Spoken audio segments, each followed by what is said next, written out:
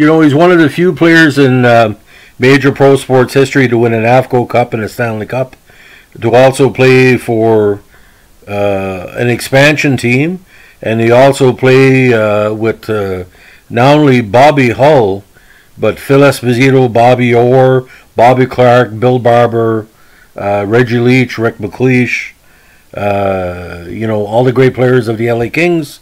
And again, you probably doesn't come to mind who it is, but I'm gonna leave you go. He came to major prominence with the Weyburn Red Wings. He is the pride of Moose Jaw, Saskatchewan. That big left winger that everybody liked from the time he started playing hockey, Bill Lesuk. Now, Bill Lesuk, or Lesuk, first came to major prominence again with the Weyburn Red Wings over a 4-year career in the SJHL and the CMJHL.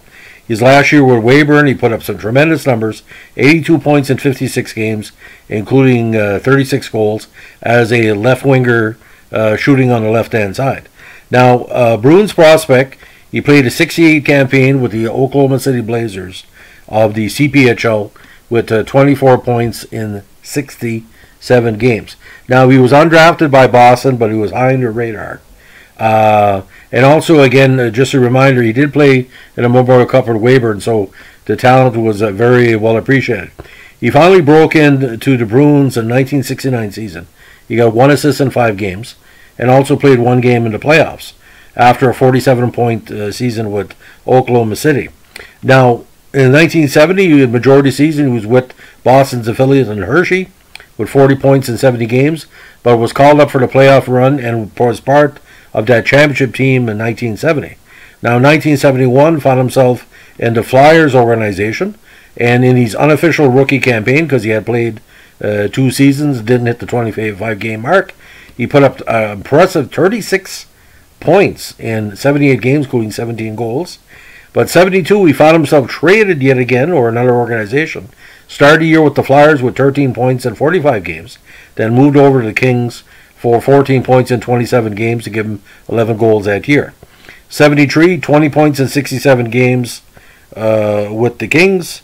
74, injury-plagued season, only 2 goals. But then found himself in the Washington Capitals system in 1975 with 19 points on the expansion year in 79 games. Now, from there he decided to make a jump from the NHL to the WHA, and this is where it became quite interesting, ladies and gentlemen. He was a consistent third-line forward with the Jets in 76 to 79. Again, the Avco Cup championship trophies. Big one, of course, was the last one where he had 4 points in 10 playoff games in 79. Now, this is kind of bizarre, ladies and gentlemen. He played 49 games with the Jets in 1980. Didn't score, only had 1 assist, but he had, get this is completely bizarre, only minus 15 for the season. So, I mean, he was still a durable defensive player, wasn't scoring as much. But it was kind of bizarre how his production would go down in 1 year. I never had a chance to talk to the gentleman, but it'd be interesting to see. Again, he was used mostly for defensive purposes. But like I said, he scored 15, 14, 9, and 17 goals in those 4 seasons in Winnipeg. Again, consistent, 30 to 40 points a season. Take an occasional penalty, like, he played with the Flyers as well in 71. He was not scared to take a penalty. But, final WHA totals, 136 points, 318 games, 55 goals. NHL, 44, 63, 107, with 388 contests. WHA playoff totals, 18 points, 50 games. NHL playoff totals, 1 goal in 9 games. So, ladies and gentlemen, over 700 games played. And if this is the first time you're hearing about Bill, I apologize, because he should be recognized. Because when you're playing, again, you play with Orr, Esposito, Cashman, Busick, Leach, McLeish, Parra, all the great players of the Kings. You look at his last season with LA, he had skated with Butch Goring, Don Maloney, Tommy Williams was there, Bobby Murdoch. This was before, of course, Marcel Dion showed up. So he was one step away for winning a cup with the Flyers at the right place, right time, winning a cup with Boston, and part of that Washington team that, again, it was rough for them, ladies and gentlemen. And that season with Washington wasn't too bad numbers.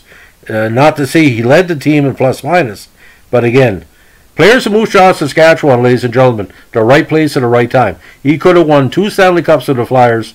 Again, all those Avco Cups with Winnipeg.